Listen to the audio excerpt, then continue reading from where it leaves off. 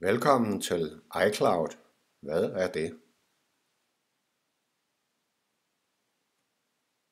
iCloud-navnet er delt i to.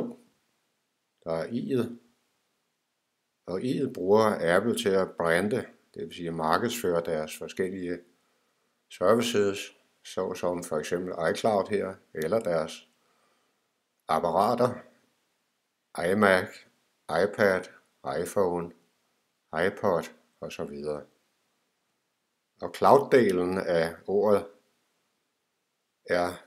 betyder jo på dansk sky, og Apple bruger netop en sky til at fortælle, at det her handler om iCloud.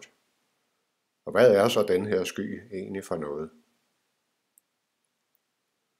Det handler om en stor computer, der er placeret et eller andet sted i verden, og den computer er forbundet til et stort elektronisk lager, der kan lagre dine elektroniske dokumenter.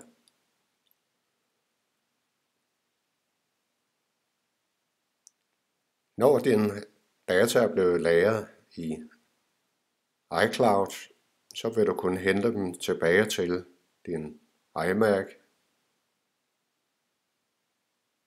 din iPhone,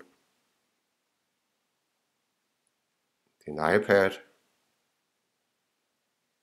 Men det er faktisk også muligt at få gemt og hentet data, det vil sige dine elektroniske dokumenter, til en PC.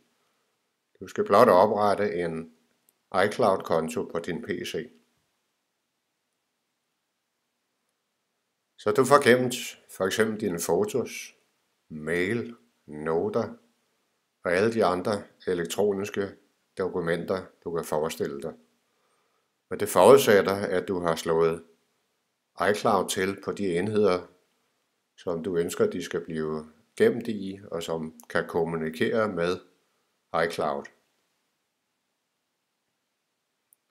Lad os tage et eksempel. Du er på ferie, eller har været på ferie, og taget billeder med din iPhone. Og når du kommer i nærheden af Wi-Fi, som er slået til din iPhone, eller hvis du har et dataabonnement med din udbyder, så vil dine fotografier, elektroniske dokumenter i form af fotografier sendt op til skyen i form af Apples store computer, som sørger for at styre det ud og lagre det på det lager, som holder dine dokumenter, altså iCloud.